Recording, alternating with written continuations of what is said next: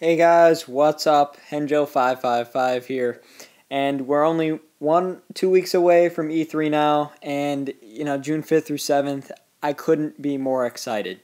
And there's one game that really stands out to me that has been officially announced to be unveiled at E3, and that is Pikmin 3, or presumably the sequel to Pikmin 2, Pikmin 3, and this game should be no less than amazing. And the thing with the Pikmin series, if you guys don't know about Pikmin, it's an amazing strategy, puzzle-esque series, and there's a little bit of action involved as well. But Pikmin 1 came out in 2001, and Pikmin 2 in 2004. And both games saw, mild success, but for me, it's, the fan base has grown. I've seen it grown. I've seen the angst grow for the next Pikmin game, and we're finally going to be able to see what this game is going to be about. And it's going to probably be on the Wii U, not on the Wii. But, it's been since 04, so we're going to go on 7-8 years now. And the bottom line with Pikmin, I'm going to give a quick synopsis. If you guys haven't played Pikmin, what it is, it's kind of a strategy puzzle game. But the first Pikmin's a lot different than the second. With the first Pikmin, you had Olimar, which is the main character, the guy in the helmet. I'm sure you guys have seen or heard about Pikmin before. He works for an international shipping company, I believe.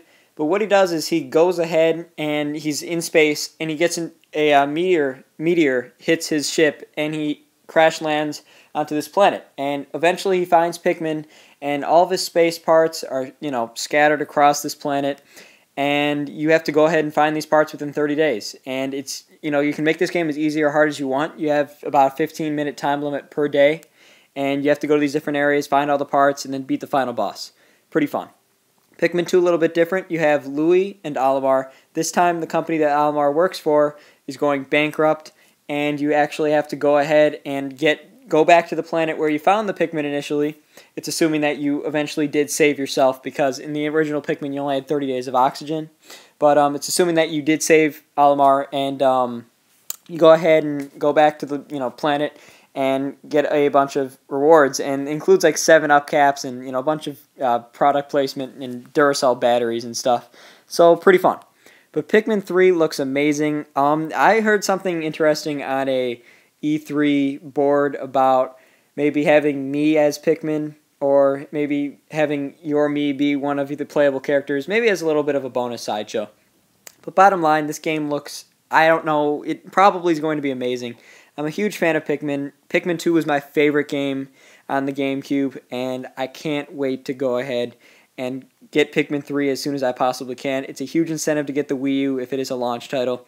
But leave a comment below what you guys have to say. Also, I'm going to be posting my giveaway results soon, and a few other videos. I've got my DS collection set up. I'm going to probably just have it in one video. But leave a comment below what you guys have to say. Pikmin 3, anyone else interested in Pikmin? Thumbs up if you are, and if you're not, then get into this series. It is amazing. So I'll see you guys next time. Bye.